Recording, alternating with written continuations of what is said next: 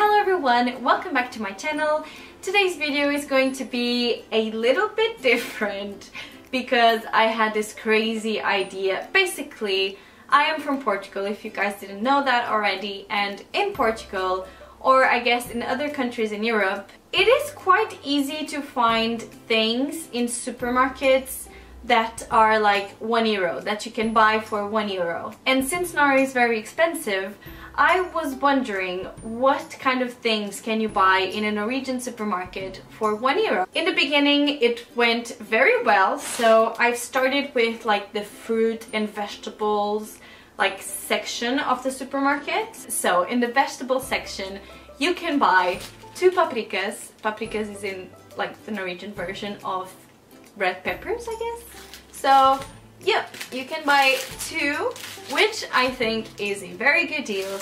You can buy a bag of baby carrots. They are very small and cute. Look at this one. Oh my goodness!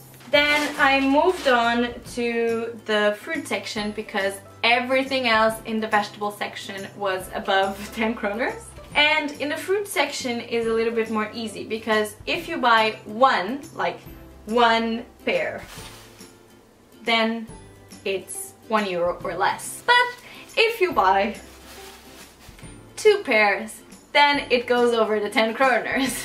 And the same for oranges. If you buy 1 orange, then it's okay.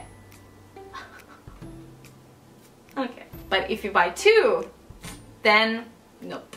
It can't be 2, just 1. Then I moved to the frozen things, and here was where I thought I was going to find more things that was like €1 or under. But nope, not really.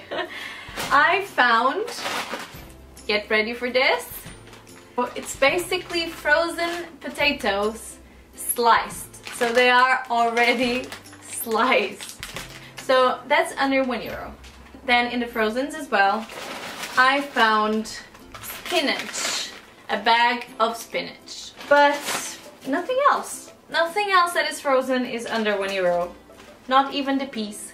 Then I moved to like the cakes and bread and cereal aisle of the supermarket. I have to say I was very shocked because a bun, like a ball of bread, like a normal bread, it is more than €1.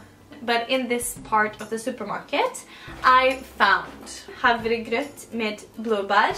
So I guess it's like oats.